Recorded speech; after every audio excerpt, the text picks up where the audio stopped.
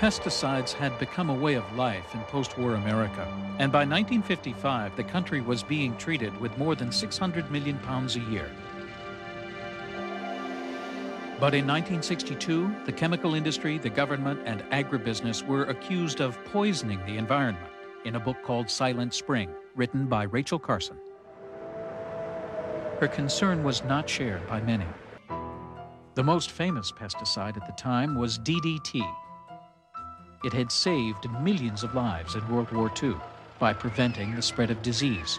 It was cheap, effective, and apparently safe. Following the war, DDT and other pesticides were put to civilian use on a massive scale. They worked wonders and production exploded. From 1945 to 1955, annual pesticide use on farms went from 125 million pounds to over 600 million. Soon, government agencies began treating even the suburbs with DDT. People thought it was a good thing because they got action in solving a problem as they conceived it. They were, for example, complaining about mosquitoes, and if the spray truck came down the street, they were told to just stay indoors for a few minutes and everything would be all right. So you had the government endorsing a product, and you had the chemical industry pushing it very aggressively. Public health departments staged demonstrations to convince the public of DDT's effectiveness and safety. Enthusiasm for the chemical knew no bounds, and few were questioning the wisdom of such use. Public places and private backyards were being treated whether people liked it or not. In 1957, planes sprayed a Massachusetts bird sanctuary owned by Olga Huckins, a friend of Carson's. In fury and desperation, Huckins told her what had happened.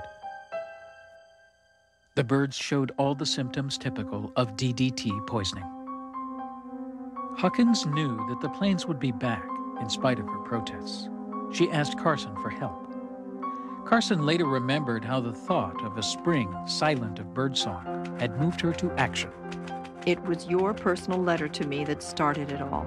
In it, you told what had happened and begged me to find someone in Washington who could help.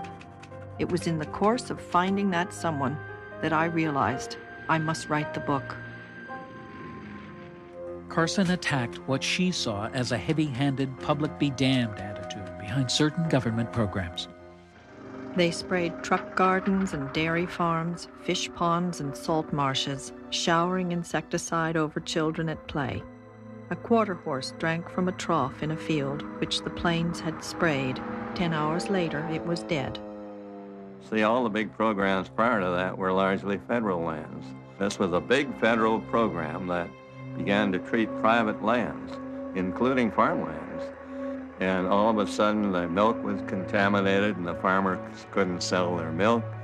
And people were worried about their wildlife. It just led to a clamor. Carson's dire warning was that by poisoning nature, people were ultimately poisoning each other and subverting what she considered a fundamental right to a healthy environment. See, what people don't understand is that Rachel Carson wasn't for the complete outlawing of pesticides or chemicals to help agriculture. Her point of view was that it was over-abused, that it wasn't used properly, it wasn't under control. Carson knew that the only way to bring about lasting change was to encourage government to take a leadership role. President Kennedy's Science Advisory Committee released its report. It vindicated Carson's warning and ended with this conclusion. Until the publication of Silent Spring by Rachel Carson, people were generally unaware of the toxicity of pesticides.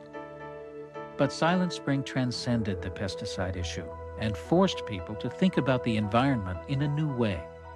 And within a decade, sweeping environmental laws were enacted.